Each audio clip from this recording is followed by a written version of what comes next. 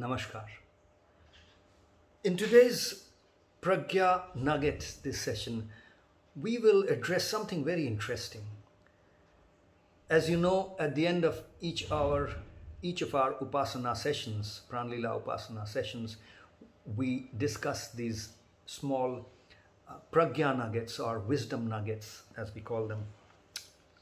The issue that I want to address today is something very interesting.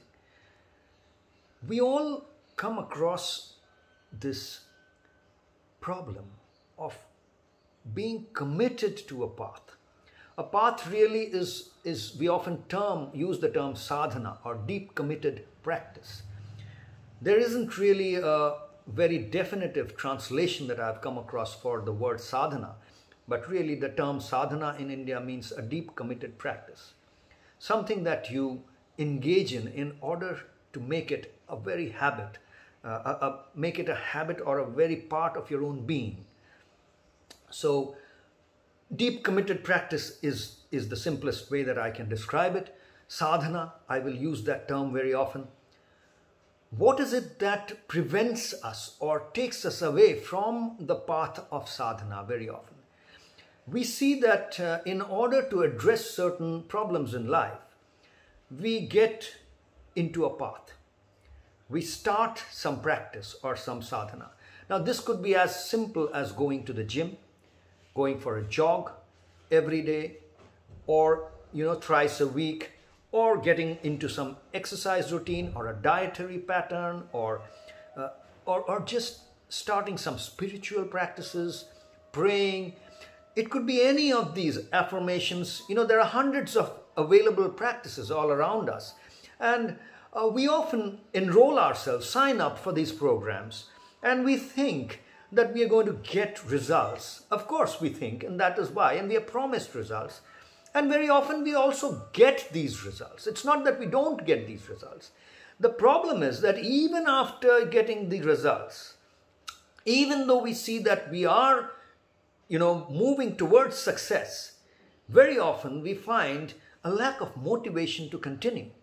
Sometimes it so happens that you have a target, you meet the target, and because you've completed the target, you feel that, oh, I've got the result, and then you leave it. And then again, you swing back to where you were. This happens very often in weight loss programs, but it's also common in other kind of health management program, whether you're trying to manage your diabetes or sugar levels or, whatever it may be. Now, the question is, why does this happen? There must be some specific reason why we are unable to sustain our motivation for many programs. Well, it's also agreed upon and understood, and there's research which proves this, that most healthcare programs fail because one of the primary reasons or factors is lack of compliance to the program. This is something that healthcare professionals always talk about, lack of compliance. What is it that prevents us from complying with programs? What is it that takes us back or sets us away back from where we started? In the beginning we have motivation, then we don't have. Sometimes we may feel that because we are not getting the results we wanted. Well, the reason is obvious. Then you dump a program that's obvious. But sometimes even when you are getting the results, it's very difficult to sustain the program. Now, I will propose a particular reason today, and I want all of you to think about it and really go deep within yourself and think whether that reason is valid or not. And if you think that reason is valid, then next time onwards, whenever you choose a path, you should factor this in. Now, the reason I'm proposing why we are unable to sustain ourselves in a sadhana or in a practice that we decide to follow is that we are not even connected with what we want. We think we want something. We believe we want something, but I'm saying that is not really what we want. The problem is that we are not even connected with our real need or our real want. We are not connected, and hence we fool ourselves. We kind of chase a wrong goal. I wouldn't say a wrong goal, but a goal which is not really our deepest goal. We chase shallow goals. For example, I mean, let me explain this with a very, very specific example that will probably help you to get what I'm trying to say. Let's take weight loss as an example, because that's the most common one. You know, the yo-yo problem, that is, you start a program, a weight loss program, you get results, and then you swing back and again, gain back weight because you couldn't follow that diet pattern, or you lost motivation, etc. Something that we were already talking about. Now, I'm saying that you have signed up for a weight loss program, and let's assume it's working for you. You were 80 kilos, in pounds you were whatever, let's say 140 pounds, and you wanted to come down to 120 pounds or 110 pounds. That was your goal, your target. And let's say the program that you have signed up for is delivering this target. You are moving towards this target. So within 3 months, you are now from 80, you have set up to become 62, you are now 70. And lo and behold, as time is passing, you are moving towards your target of 62. It's very possible, and it happens all the time, that despite this happening, you lose your motivation. And I'm saying that happens because weight loss was not what you wanted in the first place. You thought you wanted your weight to become correct, get to the right point. You thought that would get you what you wanted. But actually, what you wanted was something else. What was it that you were really looking for? And that is the thesis for today's discussion. And I am proposing that what we really want all the time is simply to be easy and to be comfortable, no matter what situation we find ourselves in. This is what we really want in life. To be easy and comfortable, irrespective of the situation we find ourselves in. But because we don't get there, in Indian traditional languages, this is often called the state of Satchidanand. Means you're in a state of bliss. Masti is the term that is used. Now, that bliss doesn't mean that you are always laughing and ecstasy and all that, but it's just this ability to be easy and comfortable no matter what situation life presents you with. The example here is that you are in that weight loss program and you are getting results, but let's say you're driving. And especially this happens a lot in India. It might not happen in some of the other developed countries, but sometimes it happens there also. But in India, it happens a lot. You're driving and you're at a signal, at a crossing, and you have a free left turn. But there's some idiot at that point of time. You want to call this person idiot. And indeed, the person may be an idiot because he is blocking your way. This person has to go straight, but he's blocking your way, so you cannot take that left turn. And that's the time you're getting late for your meeting, and that's the time you start getting irritated. You start boiling inside, and you are muttering, and you are getting agitated.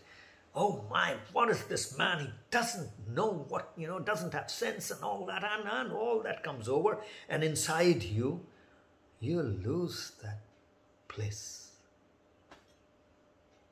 And that is the point, unknowingly, your motivation for your sadhana gets eaten up. It gets eroded. You don't know it's getting eroded then, but that is what happens. That is the point where you actually unknowingly project the problem, this is a problem, this onto your sadhana, because sadhana was a difficult thing. It was hard work. It was not very natural to you when you started. So you were putting in diligent efforts to remain on the path. But now suddenly, even that hard work has not yielded the results that you really wanted. So at some level deep within you, the motivation to remain in that path gets eroded, unknowing to you. You don't connect these two together. But this is what happens. So unless we are really connected with our wants, but I really want to call it a want because it's a single want. Once you've got that, then everything else falls in place. So unless you are connected with that want, you are chasing wants that are really not wants. They are intermediate steps in order to reach that want. Yes, you need to maintain correct weight in order to experience bliss, yes. But it's not vice versa. It's not that if and only if you keep your weight in the right, right mark, you will experience bliss. That is not so. There are a whole lot of other things that come along with it for you to actually experience that ease and comfort in life always, at every moment, at any moment that arises. If you are experiencing ease and comfort, simple two words, ease and comfort,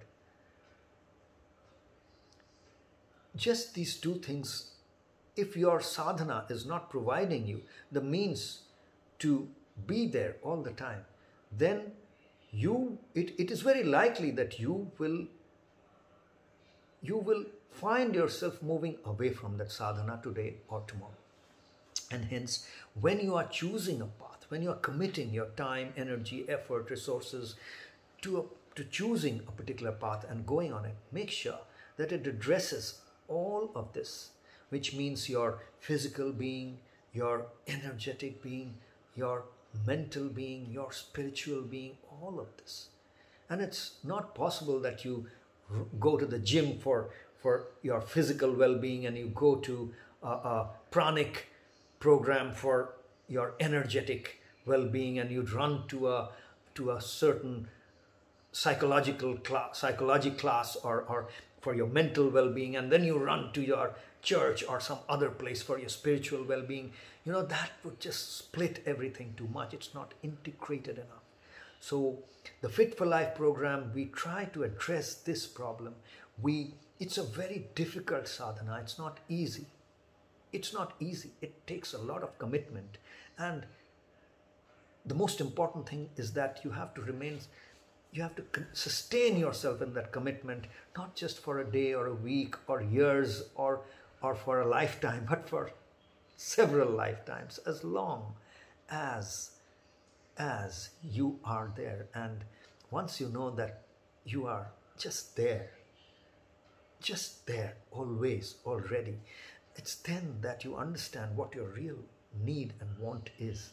And then you stop chasing these intermediate goals. These intermediate goals are then just intermediate goals in order to reach that real goal.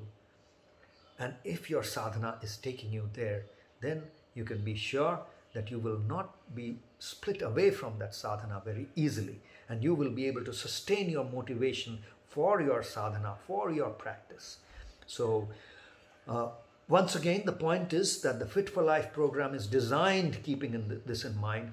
I'm not sure whether we are right there today itself or not, but it's an unending process. We keep the design is a dynamic process, so we keep improving upon the sadhana process itself also. And we want everyone to participate in that improvement process as much as gaining from the process itself. So with that, I would kind of wrap up today's this small wisdom nugget, as we call it. I hope this will help you to sustain in this or whatever other sadhana you choose for yourself.